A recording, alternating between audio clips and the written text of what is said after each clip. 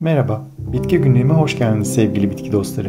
Bitkilerin dünyasına yaptığımız bu yolculukta her gün yeni bitkilerle tanışabilir, onların pek fazla bilinmeyen hikayelerini benden dinleyebilirsiniz. Dilerseniz hemen yeni bir bitkiyle daha tanışalım.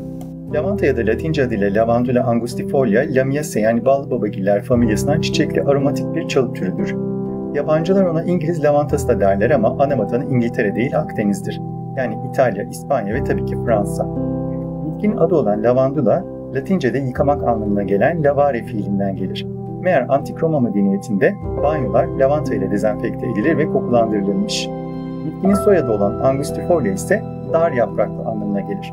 Ona Lavandula officinalis de denir. Officinalis taksonomide tıbbi bitkilere verilen bir soyadıdır. Saygın bahçecilik ödüllerine sahip çok sayıda melezi yetiştirilen lavantanın doğal olarak yetişen 30 kadar türü vardır. Lavandula angustifolia ile Lavandula latifolia melezi olan Lavandula ex intermedia İngiliz lavantasına göre daha geç çiçeklenen bir melezdir. Anadolu'ya özgü doğal bir lavanta türü olan ve Fransız lavantası da denilen Lavandula stoicas ise bizde karabaş otu olarak bilinir ve Anadolu'da ağrı kesici, yanık ve yara iyileştirici, balgam sökücü olarak kullanılır. Lavantanın mavimsi ya da pembemsi mor olan çiçekleri yaz ortasından güz ortasına kadar bitki üzerinde kalır ve bitki kışın yapraklarını dökmez. Lavantanın güzel kokulu çiçekleri insanları cezbettiği kadar arıları ve kelebekleri de kendisine çeker. Lavantanın yaprak ve çiçeklerinden çay, esans ve yağ elde edilir. Arıların sevdiği bir bitki olduğu için lavanta tarlalarında arıcılık faaliyetleri de yapılır.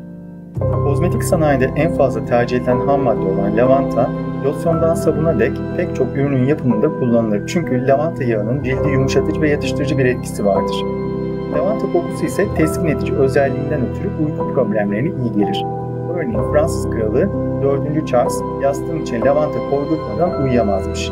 Memlekette ortalık savaş alanına dönmüşken bizi yönetenlerin horul horul uyuduğuna bakmayın. Lakin devlet yönetmek kolay iş değildir.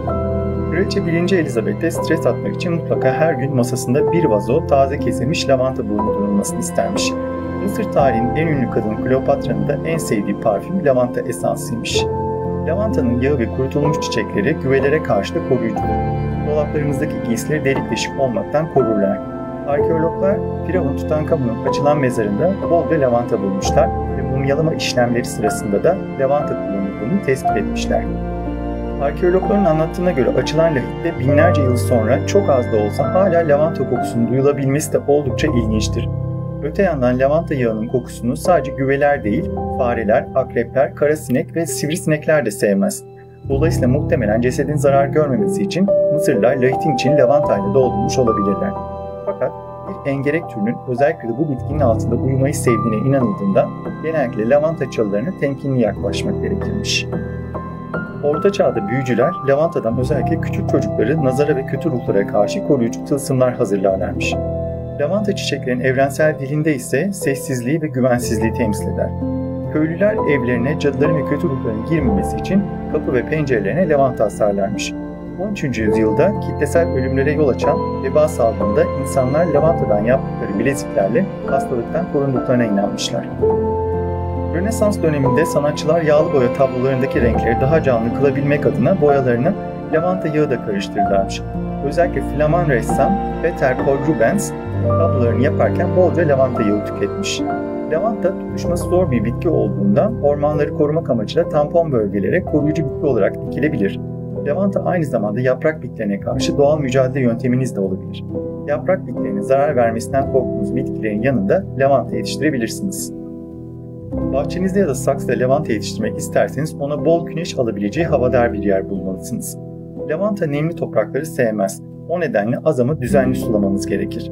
Lavantanın kurak ve alkali topraklarda daha gür yetiştiği söylenir. Ayrıca lavantanızı kök ve dal çelikleriyle de çoğaltabilirsiniz.